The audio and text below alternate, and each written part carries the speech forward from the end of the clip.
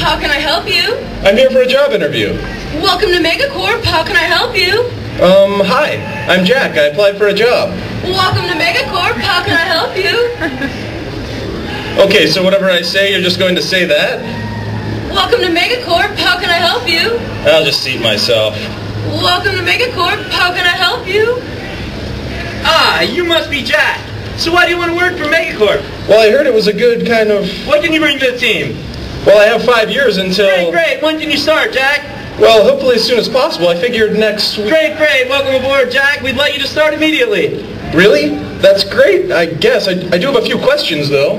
Anytime, Jack. Anytime. You know it's my policy to always have an open door to my employees. Well, great. Well, what about healthcare? That is the reason my wife married me. Healthcare? Yeah. I really don't know about that. It'd probably be best if you asked someone in HR. I think they deal with that sort of stuff.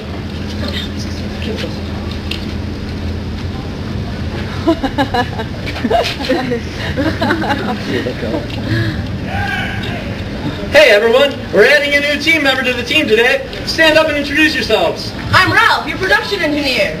Hi, I'm Pete, Human Resources. Beep boop, beep beep, beep boop.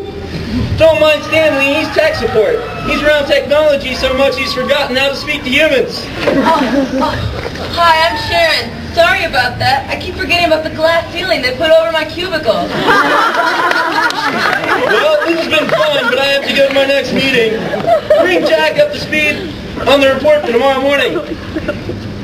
So, Jack, here's your cubicle.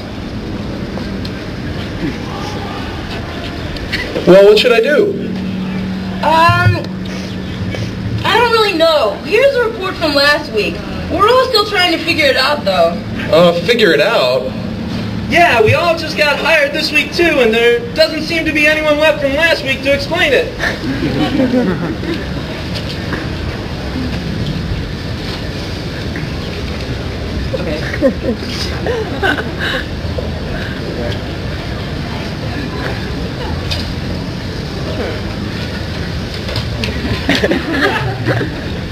At the water cooler. Hey, what's up? Good. How are you? Not much. Well, first I have to get Billy from soccer practice and take him straight to hockey practice. While he's there, I was going to swing by the scrapbooking store and pick up some of them crazy scissors. You know, the ones with the funny edges? Hopefully I'll have time to go to Weight Watchers and get weighed in before I have to meet Lance at the dealership so we can drop off the $50,000 Tahoe. Would you believe that the Plasma HD, DVD, LSD, HVAC, Bluetooth, flat screen ITV in the back has stopped working? And now Billy is talking to us all the time. Oh God, I hate that. Lance better be on time because I can't wait around. I need to get home because I'll need at least 7 minutes to make and eat our dinner. Have you tried that new Stouffer's lasagna in the black pan and go right in the microwave oven freezer on the table? It's pretty good. My show starts at 8 and I'm going to need about 34 minutes after dinner to take my face off, you know? Would you believe that I've got to go to Home Depot again? The old lady keeps nagging me to fix the whatever under the sink. Luckily, it's in the same shopping village as American Electronics. I have just got to buy the new S-Video, E-Audio, Extreme cables to connect my iPod to my car stereo.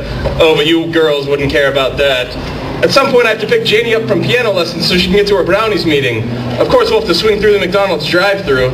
I got so sick of fighting with her before school that I promised her if she behaved, we'd get all the new Happy Meal toys.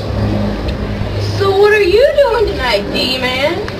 I was thinking about opening a fifth of wild turkey and drinking it until I pass out. Good thing there are companies that help me to forget about Megacorp.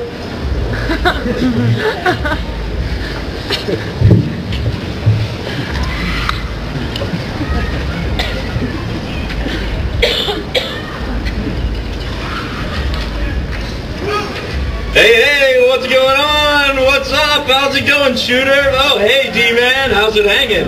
What about you, Toots? Decide to stop complaining about your glass ceiling yet? As you guys all know, we've got our big company picnic coming up in 2 weeks, and I'm sure we're all looking forward to this great family-friendly event. Since we are a family-friendly corporation, it's part of our corporate culture.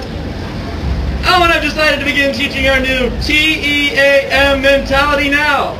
Truth, equality, ambition, make it court. I'll leave you now to let that sink in. All right, see you all at the next team meeting. Yeah, that's great. A family-friendly business. That's going to make up for all of Billy's business baseball games I've had to miss. Totally. Everything's fine now. Oh, hey, where's Pete? I don't know. I tried emailing him, calling him, and instant messaging him, but he won't answer. Did you look in his cubicle? Oh, I didn't think of that. Nope, he's gone. Must have been downsized. Hey, Sharon, did you figure anything out about that shipping document? Ouch. All I can make out is that we get paper from some group in California who operates out of Luxembourg and ships out of Bolivia. I think they're foresting in Ecuador, though. Well, how are we supposed to double production if we don't even know how much output they can produce? Output? How about trees? Do we have any idea of their production capacity? But we need to double production by tomorrow morning. Looks like another all-nighter.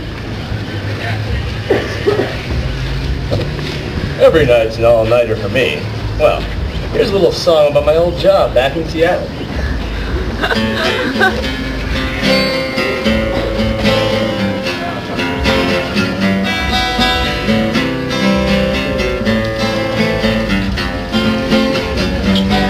Through the best of times, through the worst of times, through Nixon and through Bush.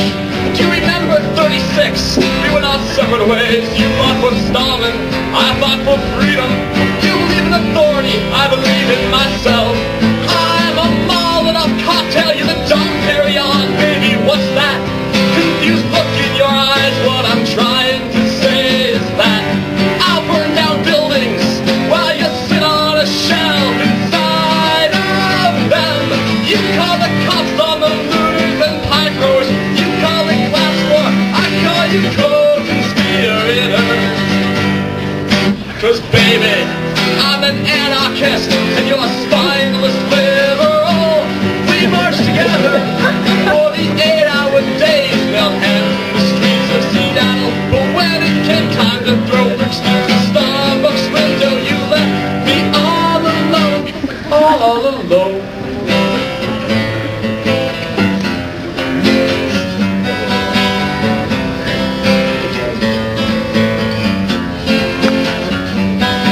You watched in awe at the red, white, and blue on the 4th of July.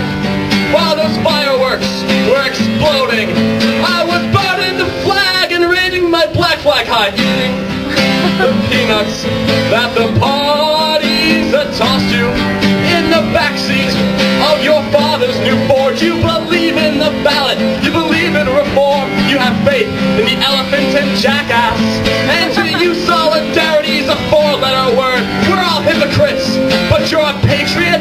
You thought I was only joking when I was screaming "Kill Whitey" at the top of my lungs, and the cops in their cars and the men in their suits. No, I won't take your hand and marry the state. 'Cause baby, I'm an anarchist and you're a spineless liberal. We march together for the 8-hour days and held hands in the streets of Seattle. But when it came time to throw bricks through the Starbucks window, you left me all alone, all alone.